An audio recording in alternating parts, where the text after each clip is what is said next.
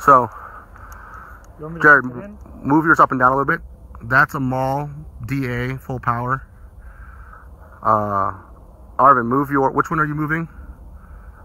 That's the iSafe one? Yes. Mall C1 move.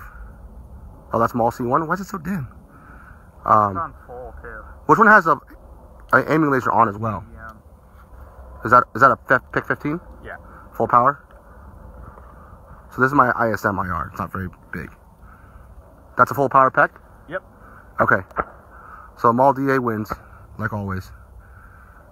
But Arvin's AMMJ laser for civilian rated against the mall C1 is right up there.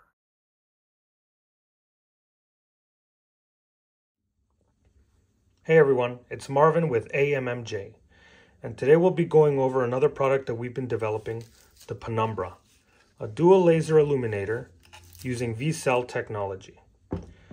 I teamed up with another well-established manufacturing company, Innovative Tool and Design, which is my family's business, to create more complicated products like this. I've been manufacturing firearms accessories and automotive parts my whole life, and everything I learned it was working at Innovative Tool and Design, so I'm very excited to be presenting this to you guys. Now, the features that this is offering is modularity. So it's a civilian powered vcsel laser illuminator, and on the bottom it has aimpoint T2 style footprint with 3 positions, so you can move it more forward, neutral, or back. And on the top it has an RMR footprint. That'll open you up to really the majority of red dots and any quick detach or your favorite brand mounts for any kind of customization depending on your loadout, right?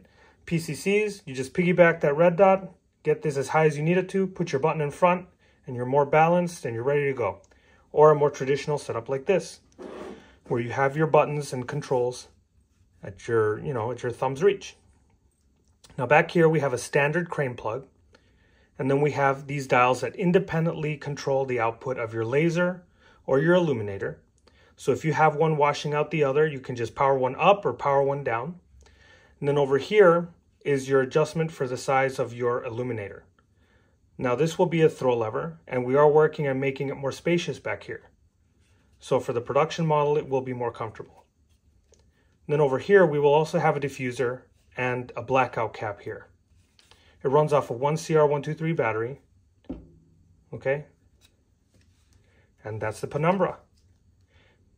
We hope you like it when it releases this year, and I'm super excited. So stay tuned on Instagram, and we'll see you around. All right, this is the AMMJ Penumbra laser. It's VCSEL, super clean. This one's at like 60-ish milliwatts on the illuminator. Right, is this the iSafe one? Yeah. Okay, this is iSafe. And it's on a honey badger.